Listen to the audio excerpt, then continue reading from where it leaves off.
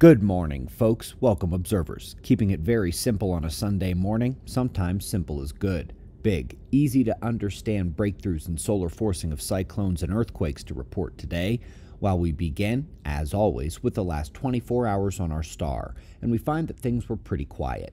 We had no significant solar flaring at all. Filament eruptions have been entirely confined to the limbs and the far side, not directed towards the Earth.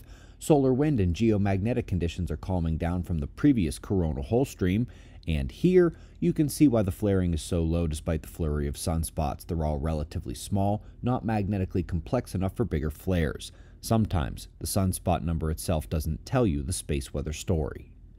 Folks, news articles like this are a dime a dozen after the last 2 days. Prayers that cleanup goes well, as today the storm system only has the coastline to go, then should be out of our hair, thankfully. Up first in the articles, we find a good one on solar forcing of cyclone frequency. Caribbean events seem to surge based on solar forcing, something we've seen studied and confirmed in the Atlantic, Pacific, and Indian Oceans already, so why not here too?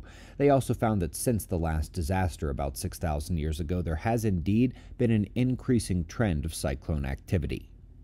Today's top story. Well, hope we've been watching the channel the last 36 hours to understand why this is relevant. How nice of top scientists to slide this paper on solar forcing of earthquake activity into the mix.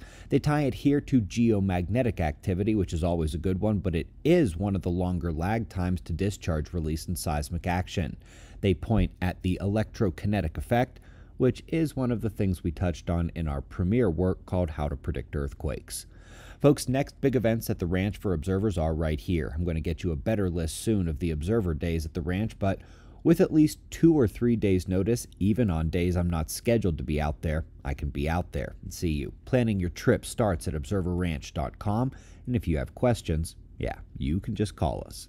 Greatly appreciate your support. We'll do this all again tomorrow, right here, but right now it's 5 a.m. in the new Valley of the Sun.